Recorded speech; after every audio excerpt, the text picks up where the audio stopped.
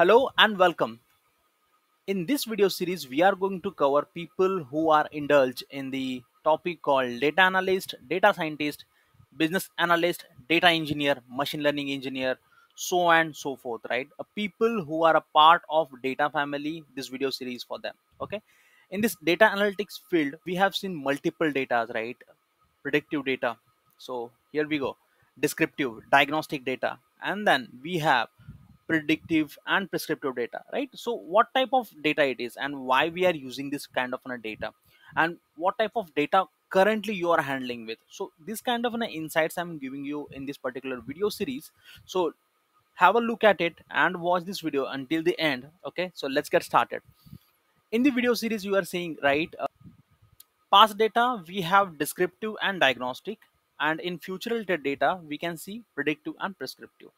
So basically when we predict a data basis on the historical value which we have available in the data sets, right?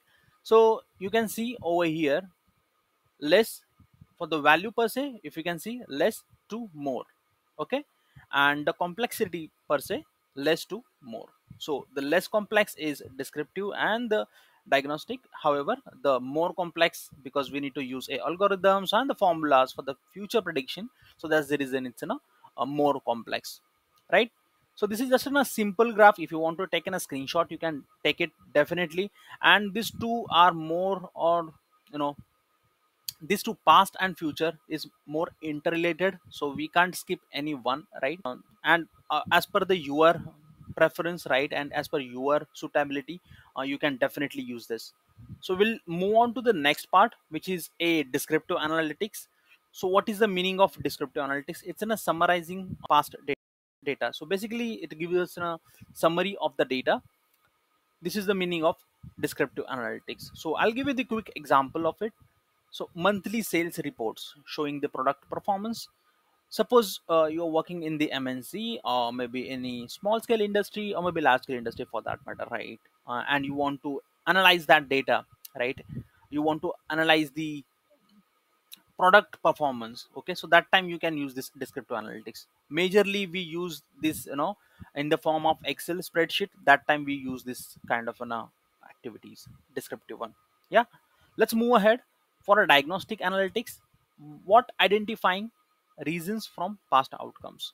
Okay, so I'll give you the example. Here we go.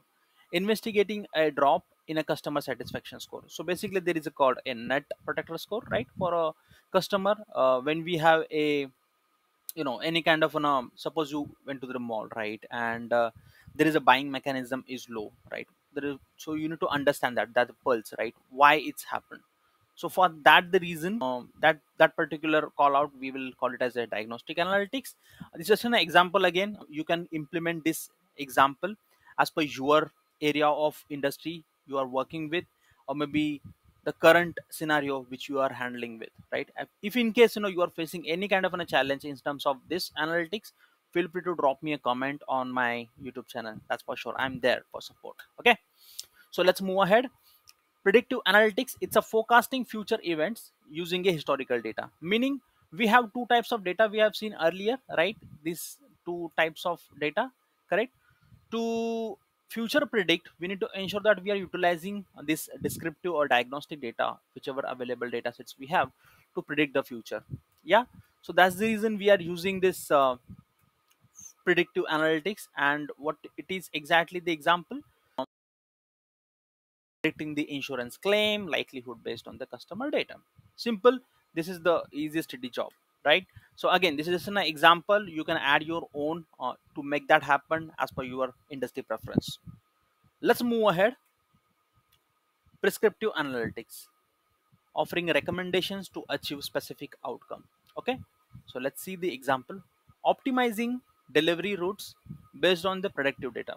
So we have predicted so and so data, right? Suppose insurance claim, and prescriptive analytics offering the recommendations. So accordingly we offer a recommendations basis the delivery routes.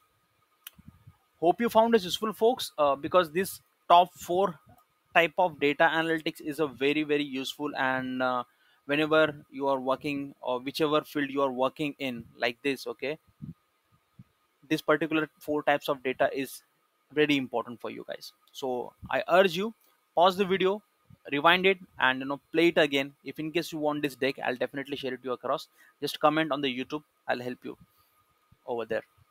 Once again, thanks for watching and have a great day ahead.